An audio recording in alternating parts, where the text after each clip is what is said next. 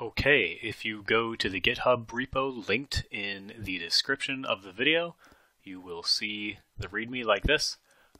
Gives you some instructions on what kind of setup you have to do, and then we can go ahead and get started by using the processor that I wrote up. Let's go ahead and run through one of these examples like the one shown here. So what this is going to do,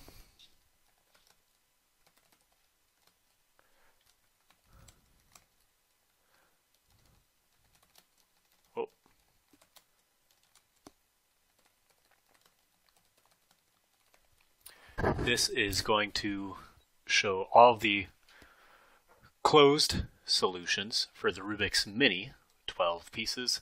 It's going to remove the reverse symmetries, it's going to remove the chiral symmetries, and it's going to list the results.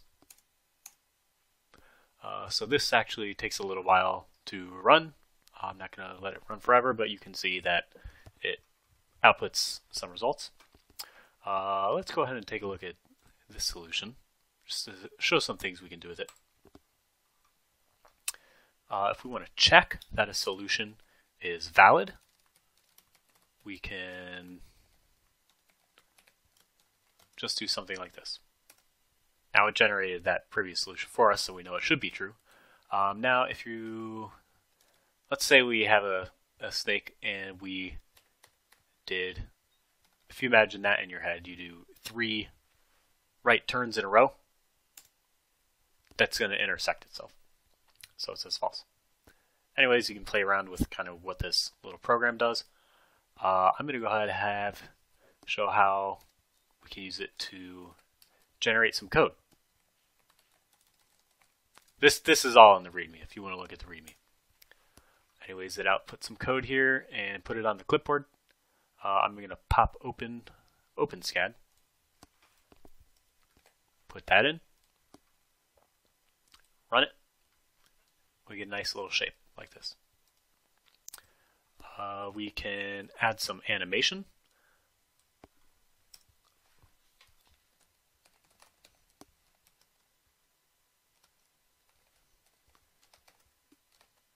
If you go and learn how to use OpenSCAD, this $T is just a special variable that's used by the animation. It goes from 0 to 1. And it's going to generate this many frames for us. It's going to try to draw it at, let's say, 30 frames per second. And there we go. Now, if I were to save this file to disk and then check this checkbox, this dump pictures, it would write out a bunch of frame files.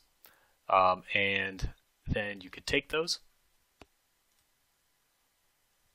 frames and you could use something like FFmpeg to actually generate a video from it. Anyways, that's pretty much it as far as the demo goes. If you would like to see the code, I'll show it at the end of the video. In this part of the video, we're going to show how you can represent a Rubik's snake and how you can use this representation to enumerate all of the solutions. I'm also going to show you how to make animations like this. So first we need some kind of system to represent objects like the one shown on the right. We can do this by assigning a number to each of the interfaces between all of the prisms, which will tell us how to twist them relative to one another.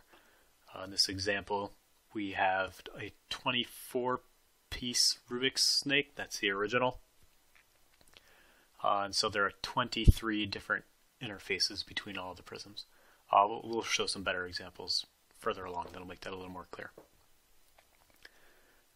We are going to use a right-hand rule to do the twists on our pieces.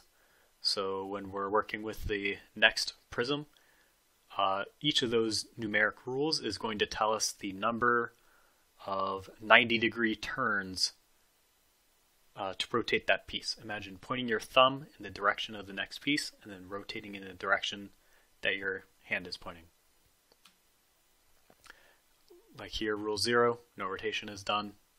rotate once along the curve, the direction your hand is going, twice, 180 degrees, 270, rule 3.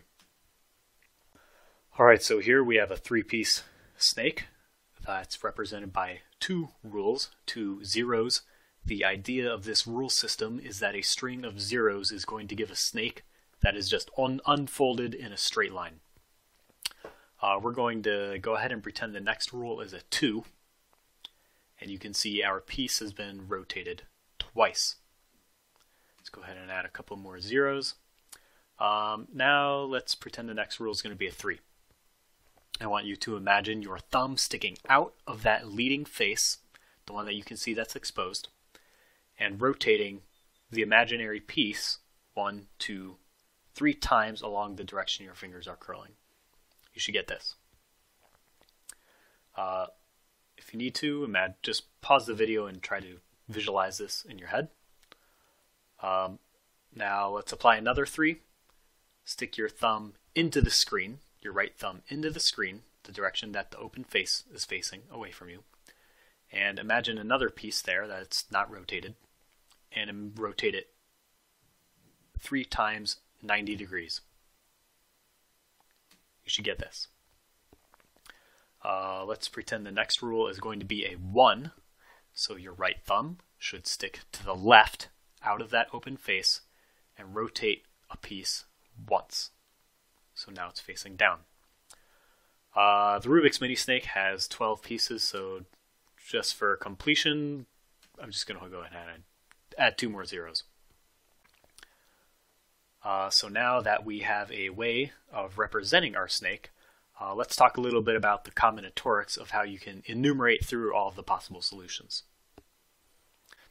This is a Rubik's Mini Snake. It has 12 pieces and 11 interfaces between those pieces. Each interface can be rotated in one of 4 ways, giving us an upper bound of 4 to the 11 possible solutions for this snake. Of course, that does not take into account any symmetries that might be present, or whether or not the solution is even physically realizable. But we'll deal with that later in the video. Another symmetry we have is by starting at the opposite end of the snake. So if we take a straightened out snake and we flip it around and we apply the same sequence of rules, we'll effectively get the same snake. And we can represent that in the rules by flipping the order that the rules are applied. To review, we have chiral symmetry, where swapping the 1s with the 3s in a sequence of rules produces 2 snakes which are a mirror image of one another.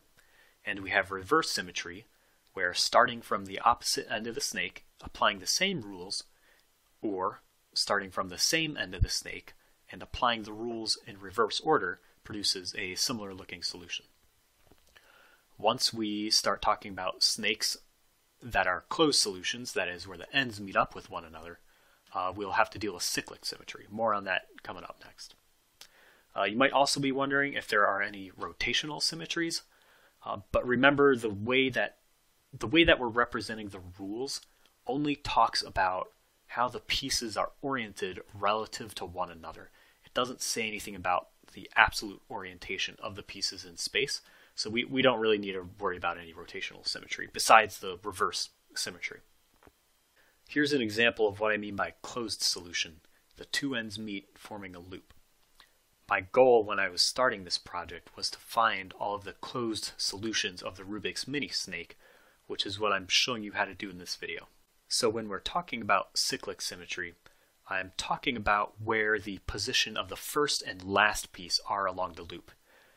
Here you can imagine that the red piece is the last piece and the green piece is the first piece. There is an open interface between the red and the green piece, and it is not shown in the rule set because the rules only show 11 interfaces where there's kind of like an implicit 12th join where those 2 ends meet. You can see that if I move the position of the first and the last piece, the loop looks essentially identical, but the rules that form it are different. You can see kind of a couple different examples moving along here. All these solutions that I'm showing have different rule sets, but I'm calling them equivalent under cyclic symmetry. let's go ahead and use this example to show how we can generate all of the solutions that have cyclic symmetry with one another. Say we're starting with the solution as shown. And let's say we have a second one that is similar, except the position of the first piece has been moved forward one. You might have noticed that you can simply generate a cyclically equivalent solution for a closed snake by just shifting the rules forward or backward some number of times like this. There is one minor problem. Notice how the first rule from the first solution doesn't quite wrap around to the last rule in the second solution. So what's going on here? Look at where the 3 is in that first solution. It's where the first interface is after that first piece. But in the second solution, it has been rotated out so that it's where the first and the last piece join, so it disappears. It doesn't just wrap around to the back. The one that's in the back is this 0 here. So in the first solution, that 0 isn't present because it's where the first and last piece join, but in the second solution, it is now where that last interface is. One way you can resolve this is simply by imagining that the interface between the first and last piece is part of our rule set as an implicit last rule. Now the two rules just wrap around one another like you would expect. Okay, so now that we know what symmetries we might have to deal with, how can we enumerate all the possible solutions? We can just walk through them in numerical order. And if you prefer, you can imagine this as if you're just counting up in base 4.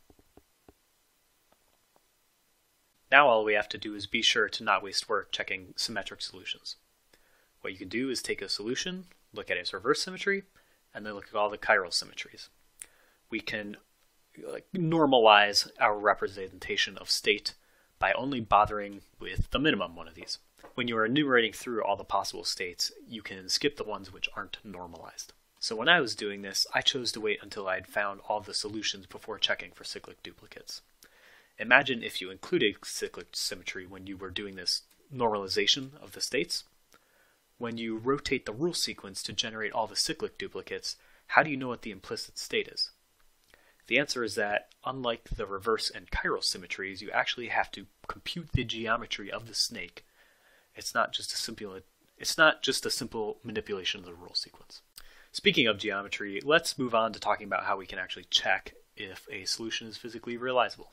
That way we can eliminate ones that aren't like the one shown here.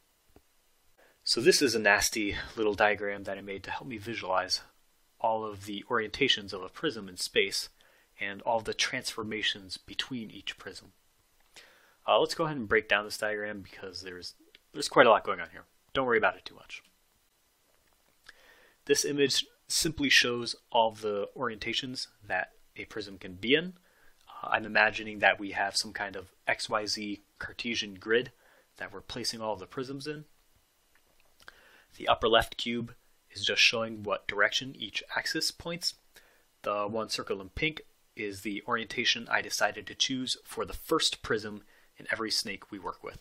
The first prism will be fixed to this orientation, that way we don't have to worry about dealing with any rotational symmetry. You'll see that each prism has a leading face and an inner face.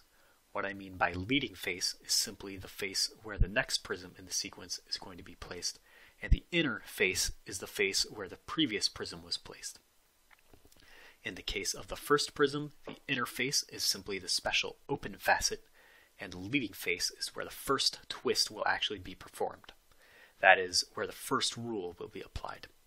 Likewise, on the last prism of the snake, the inner face is where the last twist is applied, and the leading face will just be an open face. If the snake is made to be a closed loop, the leading face of the last prism will meet the inner face of the first prism. I've gone ahead and named each of these orientations as a pair of leading and inner face, showing which axis that face points towards.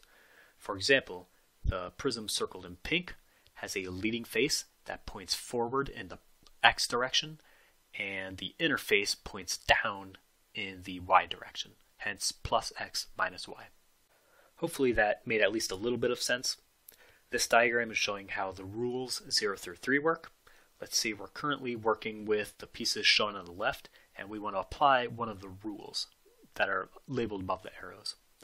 You can see how by using the right-hand rule, your thumb sticks through the interface of the current piece, that is, out of the leading face of the previous piece.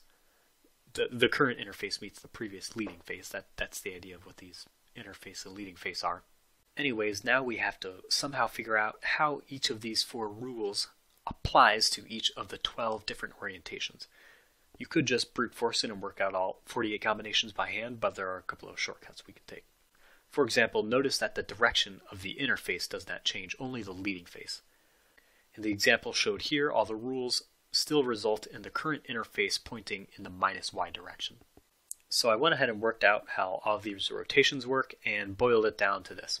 The left column shows what the working interface is, and the right columns show the order in which the leading face progresses by applying the rules 0 through 3.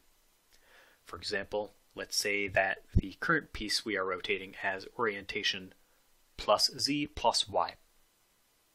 And let's say we want to apply the rule 3.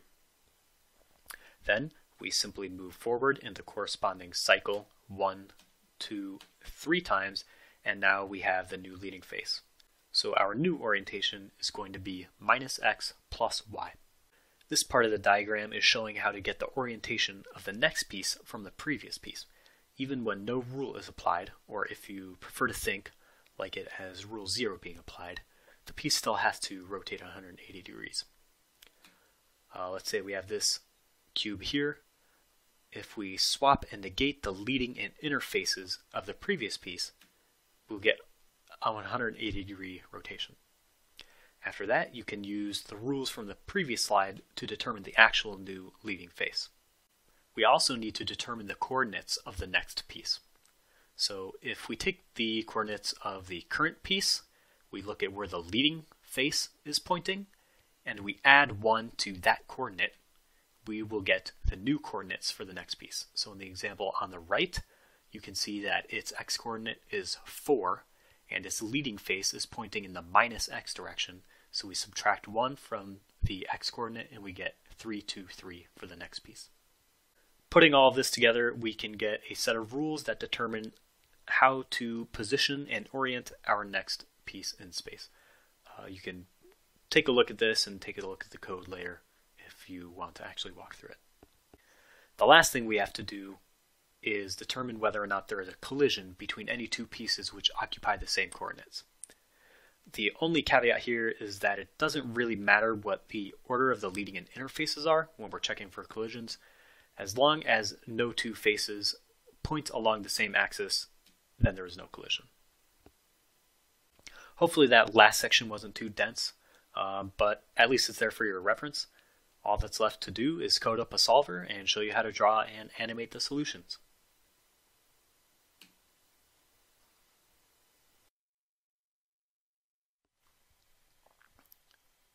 So here we have some of the Python.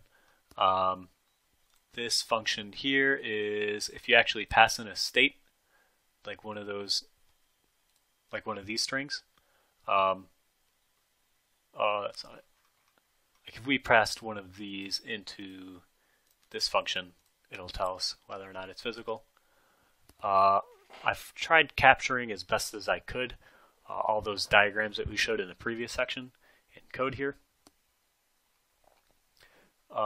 This checks, so the way I'm representing a prism is I've got a tuple, let's see, like this. If you remember, we were talking about a leading face and interface. And then we just have some of the cycle logic showing how the rotations progress. Got some of the logic here that actually does the rotations. There's a lot going on here. You can go read through it yourself if you really want to try going through it. One note that I will make is if you want to try doing all of this by yourself, there's a lot of opportunities to really make this more efficient. Let me show you an example. So this enumerate states, if we pass in an n, say like 11 for the Rubik's Mini, it's going to try to recursively go through every possible state and try to figure out whether or not it's a solution. One of the problems is if you look at how the recursion is working here, I'm not actually like backing out at all when a failure happens. So like let's say we have 2, 3, 4, 5, 6, 7, 8, 9, 10, 11. 1, 2, 3, 1, 2, 3. Let's say we had a state that looks like this. If we were using that isPhysical method and we were processing each rule one at a time, you would notice that once you got to this spot, right after this, you don't really need to check every solution that comes after it.